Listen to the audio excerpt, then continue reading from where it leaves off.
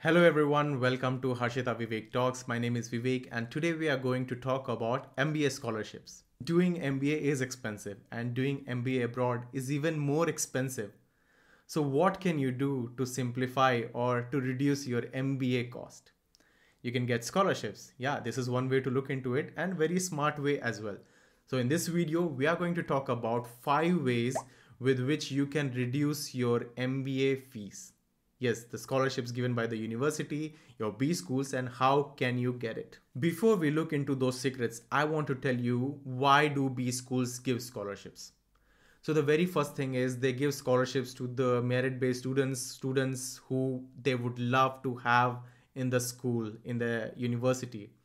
So students like, for example, entrepreneurs, Olympians, high achievers, those who have done something in their life, and of course, if they come to, let's say, Harvard or like some other B school would benefit largely by having such profiles. So when companies come to the campus and when companies are hiring, they look into those profiles and then they say, oh wow, you have great students who join you, so definitely it makes you a top notch B school as well, right? So they are looking for achievers, they're looking for bright minds, people who have achieved something. Also, B schools are giving scholarships so that they're also able to give financial assistance to those who need it. In this video, we are going to look into the 5 secrets which will enable you to get an MBA scholarship. So let's get right into it. So the very first point we are going to talk about is apply early. Wow, what a secret, right? No, but this is really a secret of getting a good scholarship. If, for example, if you are sure about a B school and you want to apply to that school, do it early. When I say early, for example, if your academic session starts in September, by September the previous year, you should be able to finish your application, or by October. Why?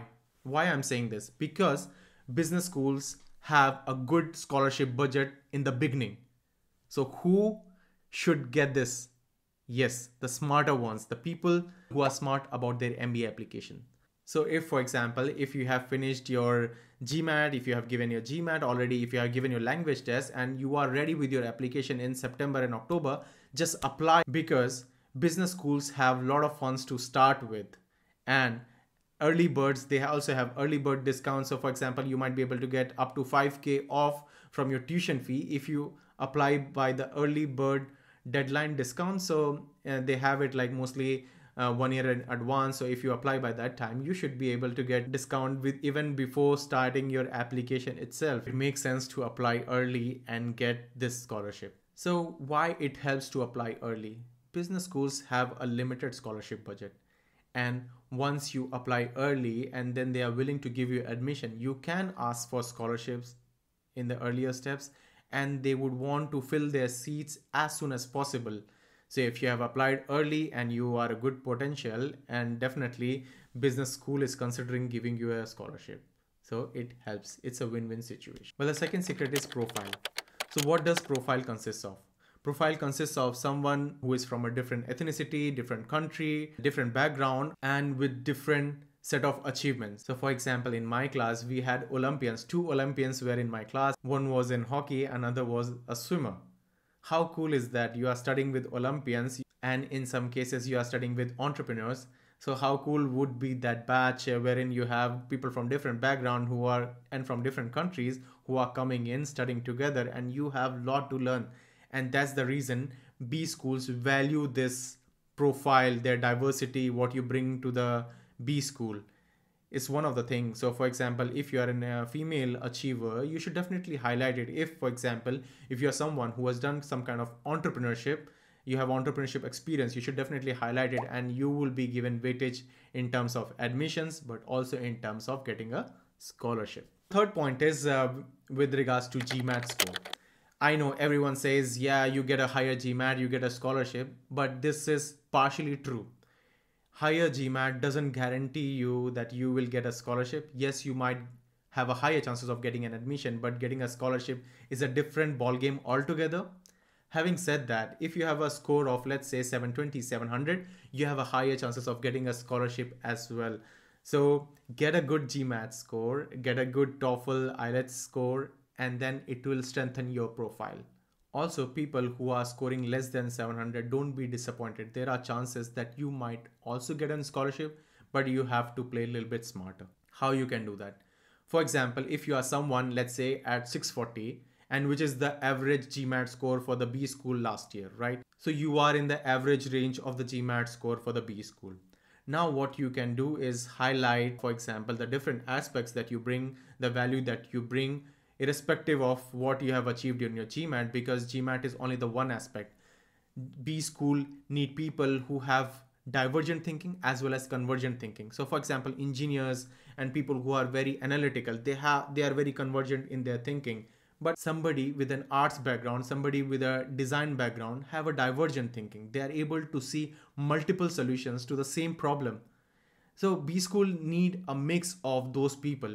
Therefore, if you have humanities background or commerce background and you have done something else, highlight it, because you might be getting a scholarship based on your profile, not your GMAT score alone, but having a good average GMAT score will help you position yourself. The fourth secret we are talking about is an MBA essay. So what does this MBA essay consist of? This MBA essay, as we have talked about earlier, consists of the value which you bring to the B school. For example, I have seen people who have gotten scholarship to promote the B school. Yes. So there are people who go to different forums, they talk about their B schools, how good is that, or they review, they answer your questions. And if you do that, and if you say, yeah, I'm willing to help you out with admissions, with different kind of initiatives, then the B school is considering a scholarship for you already. They know you are willing to help, you are bringing in some value, and it's a win-win situation even for the B school. So definitely highlight it. Highlight what you bring to the table, what value do you bring to the table, what different thinking or different aspects are there in your profile. This brings us to the last point. So the last point is negotiate. Or you will ask me, Vivek, how can I negotiate with the B school? What if they reject me? Guys, this rarely happens that if you will ask for scholarship, that the B school is going to reject you outright. No, they might be able to say, oh, we don't have funds, we will not be able to offer you a scholarship, but they will not reject you. And why I'm telling you to negotiate. Sometimes negotiation is also about highlighting why you need it the most. With negotiation, what do I mean? So for example, if you have a good profile or decent profile and a good GMAT score as well, you can ask B school to consider the amount of scholarship which has been given to you. For example, you have been offered a 20% tuition fee waiver. You can even ask them, hey, could you consider 30% so that I can confirm my admission on the spot, because I'm not able to get this amount of loan or I can't afford it, these kind of things. You can highlight it straight away so that the B school knows your position.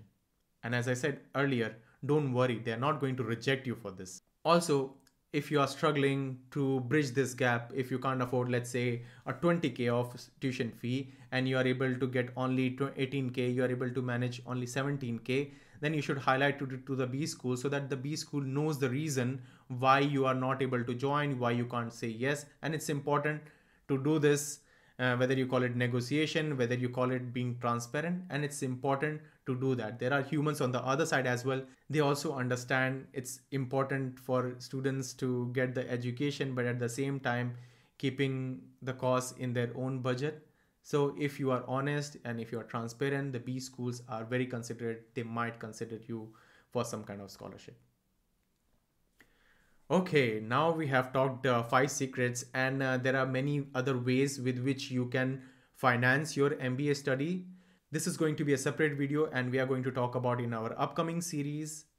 If you want to have one-to-one sessions with me in order to understand your chances for scholarships, in order to prepare yourself for an admission or for a scholarship, I'll be happy to do that. The link is in our description box. So please feel free to book a call with me. Other than that, there are more valuable content on MBA, MBA scholarships, admissions coming your way. Do subscribe to Harshita Vivek Talks and also subscribe to our email, because I'm also forwarding you the valuable contents that you need for your MBA preparation.